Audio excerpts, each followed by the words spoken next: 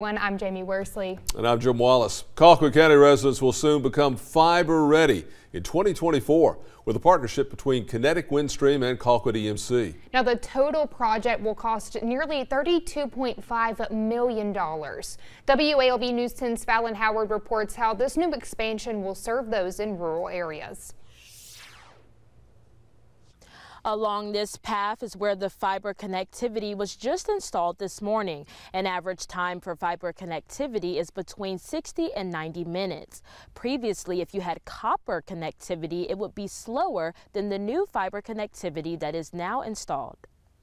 It was a partnership with the state and a collaboration with Colquitt EMC to kind of really grow the community and really invest in underserved and unserved communities, areas that people, that we really wanted to bring them into the new age of bringing fiber internet. The median download speed in Georgia is about 187 megabits a second versus a median upload speed of 26 megabits that Ookla speed tests have determined. But Kinetic Fiber would allow those speeds to be even faster.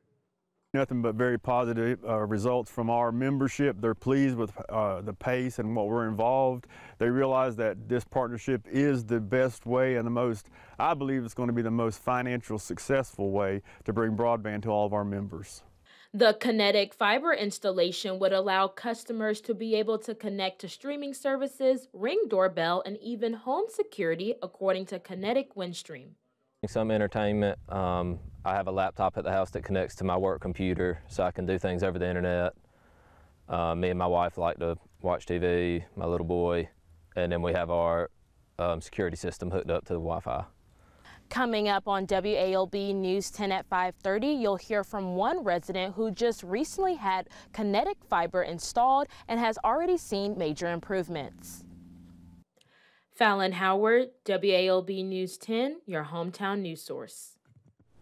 Well, you should definitely go ahead and make some plans to bundle up in the morning, get those jackets out because winter, well, it's almost winter, but winter weather is nearly back in South Georgia. It's going to feel like winter. Yes, It'll give you right. a little idea what you're going to have to look forward to. Let's go to WLB's